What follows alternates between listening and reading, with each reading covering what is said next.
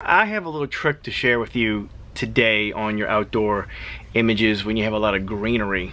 You know how you see those images that kind of have that deeper look to them, you know, like their grass doesn't look lime green in the pictures, like they look nice and warmer, darker, earthier. I don't know how to explain it, but I want to show you how I took this image and I went from this to this.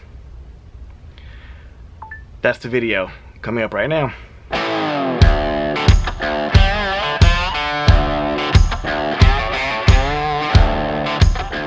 So I absolutely love working in that last hour of sunlight. You know, the sun is nice and low, the colors of the sun, if you have clear skies, or you know, the sun's colors are going to be warmer tones, more orange, more pinks, like whatever happens. It's just going to be way more flattering to your client rather than when the sun is right above you, everybody's squinty, things are blasting white. It's like, don't do that to yourself or to your clients. So last hour of sunlight, go outside and have some fun. So let me show you this Capture One trick, which you can also do in Lightroom. Go into the computer here. What I want you to do is go to your color space over here, go to color editor. You can go to basic, click on green. And the first thing I want you to do is desaturate a pinch, okay, like 5 or so. Immediately that calms down how much green is throwing at your face, you know. But take your lightness and watch, bring it all the way out. See how that's crazy dark? It only affects everything green in the image. So if your client is wearing green, this may be a small problem, but I do not have that issue with this image. So coming back up, it's like, where do I want my, how do I want my grass to look? You know, I don't want this. I don't want it all flaring and blown out like that. I really want to calm it down, tone it down, and my subject is more highlighted than the rest. So the only other thing brighter than them in this image is the sky. So that being said, let's go back up to your exposure. Let's go down to your high dynamic range. Let's go to highlight. Let's turn down your highlights again. Now we've got blues. Yep, then we got blues in the sky.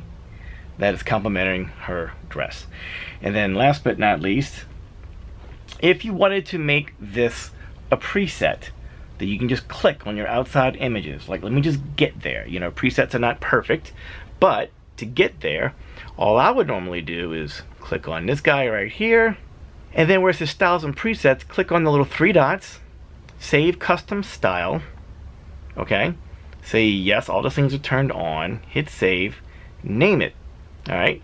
I called mine GK Dark Green. Hit save. It's going to be in your styles folder, okay? Now I already did that. So right down here where it says dark green foliage, that's what I did earlier, okay? Bam, you just created your own preset. I'm going to walk you through the exact same steps I just did, okay?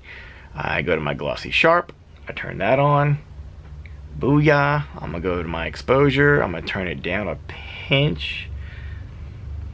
There you go. Now I'm looking at these greens over here, okay? So if you did not make a preset, let's just do it from scratch again.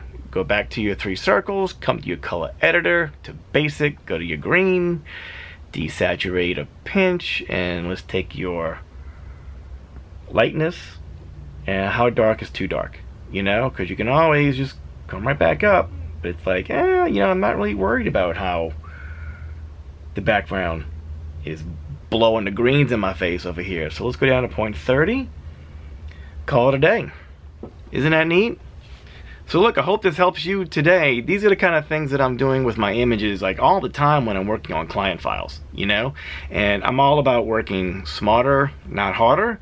So knowing something as simple like this, that you can even make your own preset, just call it darker green foliage or whatever you want to call it. It'll save you, you know. I find it makes your images more of an earthier, warmer tone, and I like how those greens in the grass and your trees are not that crazy lime green. screaming at your face. You know what I mean? So, alright you guys, if you like this video, do me a favor. I'm a very small channel, okay?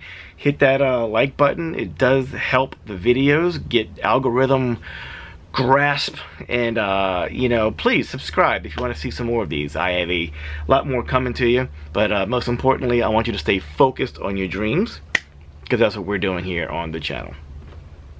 Alright, peace.